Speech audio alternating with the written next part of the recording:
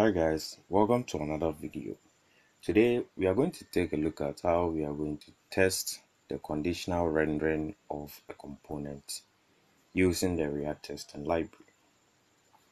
So over on my left hand side I have a small app which is showing a button called upload, and then there is a progress bar.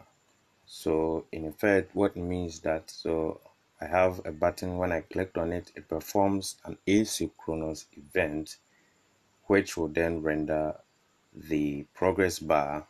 When it's done, it will get rid of it. So this is the entire application that we are going to test. So on my right hand side, I've already written the skeleton of the test. So let's not waste too much time and go into it. Okay, so the first test is to show a button for asynchronous action. So we want to see that this button over here does exist in the document.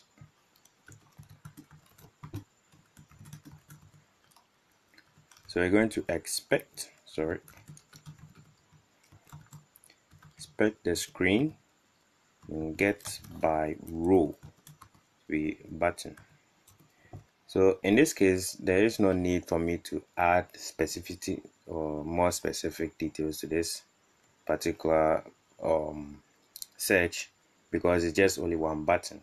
If we wanted more, we could add the upload text to it as well, but this is fine for now. So to be in the document. So let's run the test and it passes. Very simple. For that test is very simple. Okay, so let's move on to the other test. Should not show progress bar when not loading. As you can see from the app component, the progress only shows if the loading is true, right? So if loading is false, as in what's in this state right now, then the progress should not show. But how do we test this case? So let's go to our test and let's add this.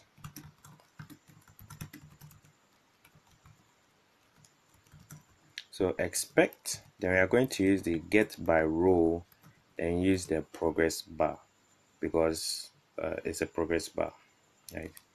So get by row, then not to be in the document. So let's test and see what happens. Okay, so as you can see, it says that it's unable to find an element with a progress bar, which is true. There should be no element in the document right now. But the case here is that the get by row enforces that the element must exist in the document no matter what, right? So in order to check for states where the element may or may not be available in the document, there is another function that we can use, which is provided by the React testing library, which is called query by row. So let's change that to query. So query by row does the exact same thing as get by row, with the exception that it can actually provide a null value. So the element can not be in the document and then to search and not throw an error, as where the get by row does throw an error.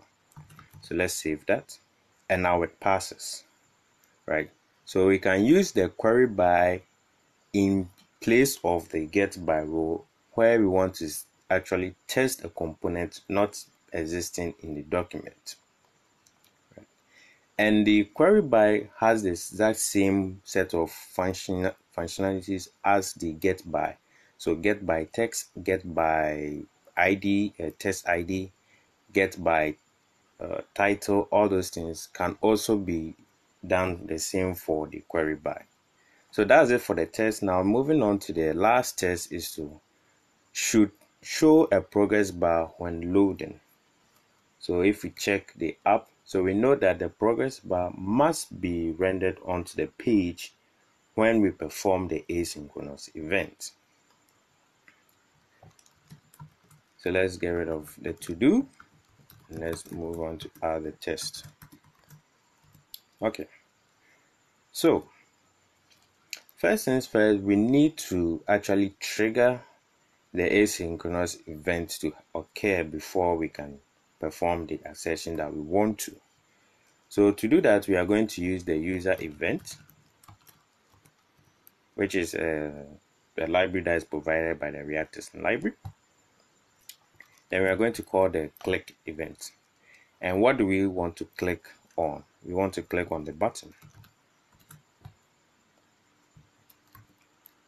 So we click on the button. Now let's run this and let's see what just tells us. So as you can see, it throws and it's saying that the test is passing, but it's throwing a warning because there are state updates. We are doing multiple states updates over here, which is fine, which is actually what we want. So in order to resolve this, we need to wait for all the state updates to be done before we perform any assertion that we want to. To do that, as in the previous video, we use the wait for function, which is provided by React Testing library, to wait for all state updates to be done, then to then perform what our sessions. So wait for. So what are we going to wait for? We want to wait for the progress bar to be shown onto the screen, because we know that at that point, when the event is clicked on, the progress bar will be shown to the screen, and afterwards it will not be shown. So let's go over here. So we expect the screen has the progress bar and should be in the document. And this requires this to be an asynchronous call. So await. Therefore, we need to make this an asynchronous function. Okay. So let's test this and see what happens. So the test is passing, which is awesome. So it noticed that the progress bar was shown in the document when the event was clicked. So what if we actually do not show the progress, we do not set the loading? What happens then? So the test fails. So this actually ensures that the progress bar does shows up one point in time in the document when the loading does occur. So bring that back and let's run the test again. So basically that's it. So in this video we took a look at the query by row and its use cases, that what we can use it for, and how to actually do some assertions using the wait for.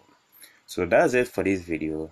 In the next video we are going to take a look at more interesting ways we can perform the wait for assertion or the wait for test. Okay, so that's it for this video, and I'll see you guys in the next one. Thanks.